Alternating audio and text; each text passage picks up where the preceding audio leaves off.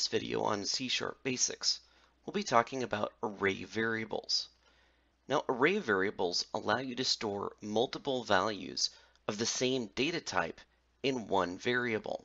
You use the index, or sometimes called a subscript, to reference a specific value within the array. Arrays can be declared separately or with initial values. Arrays can also be declared with or without initial index or subscript ranges.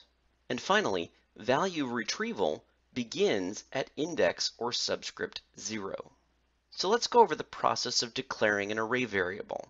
First, you're going to need to declare a variable as an array, and you do that by putting these two square brackets at the end of the data type. So you can see here, I've highlighted the two square brackets that indicate that this values variable is in fact an array.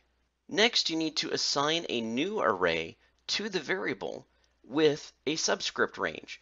And a subscript range is basically how many different values do you plan on holding within the array.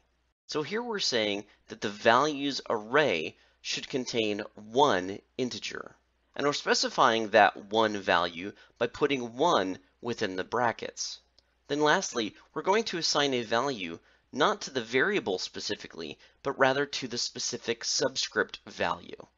Now this can look a little confusing at first, but what we're doing here is we're setting the values subscript 0 with a value of 1.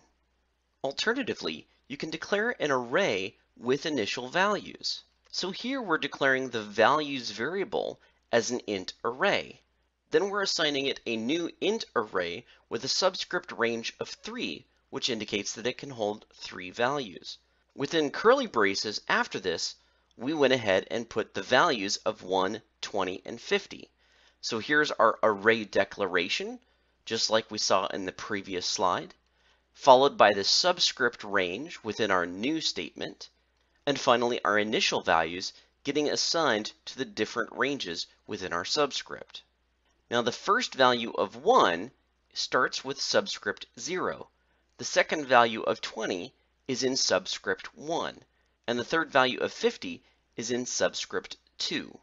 To reference a particular location within an array, it's pretty straightforward.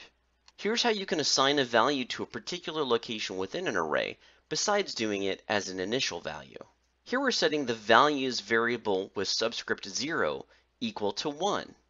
The key part here is what I've highlighted, the variable name of values, and the subscript value of 0 is being assigned a value of 1.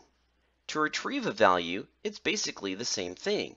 Here we're declaring a new variable called value1, and we're assigning it the value that comes from the values variable of subscript 0. Once again, the highlighted part is what's important, the values variable, and we're specifying the subscript of 0. We want the subscript 0 value to be assigned to the variable called value1. We'll do some demonstrations in the next video, which should make things quite a bit more clear.